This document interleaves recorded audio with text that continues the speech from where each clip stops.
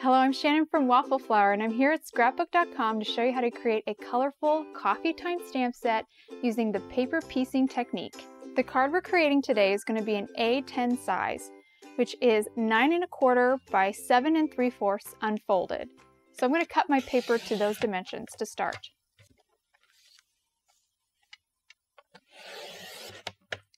I've trimmed my paper down to 9 1/4 by 7 3/4. I'll now score at 3 7/8.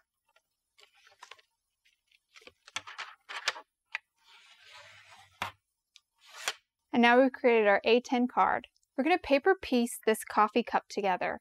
So the first step is stamping the coffee cup 5 times onto this white cardstock, because we're going to create 5 coffee cups. I'm going to ink it up in a black ink.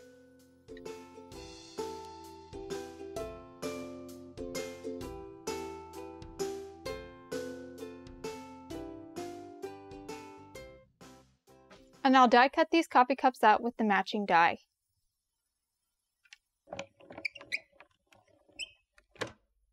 So I went ahead and die cut all 5 of the coffee cups out.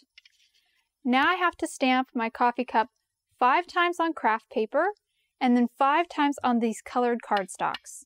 For the craft paper, I only want this wrapper around the coffee cup to be in the craft, so that's the only portion that I need to get on this craft paper.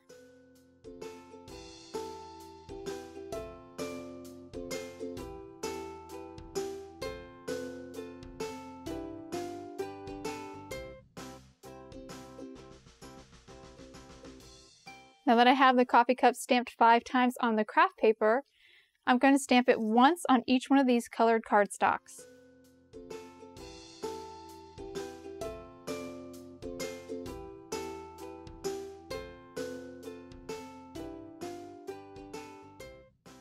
With my coffee cups all stamped, I'm now going to fussy cut them out. On this craft paper, I'm just going to fussy cut out the wrapper part.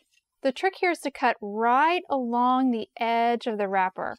Even cut into the black just a little bit. This will make your paper piecing be more seamless. So now I have the 5 coffee cozies all cut out. And now we're going to move on to the colored cardstock and cut out the cups. Again, I'm going to cut right along that black line. I'm going to cut around the cozy too, but you could just cut that part off. And I'll repeat this process for the other 4 coffee cups. Now we're ready to put our coffee cups together. We're going to start with our white coffee cup, grab one of the colored cardstock, add some glue to the back, and then match it right up with the stamped image on the white coffee cup. And then we'll add our little craft cozy. And there's our completed cup. Now I'll repeat this process for the other 4 coffee cups. Now my rainbow of coffee cups is done. Now all I have to do is stamp my sentiment. I've got my sentiment from the Coffee Time stamp set mounted onto an acrylic block.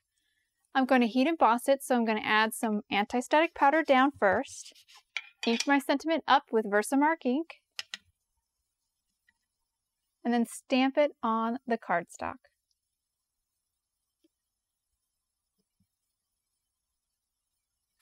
Now just pour on the white embossing powder.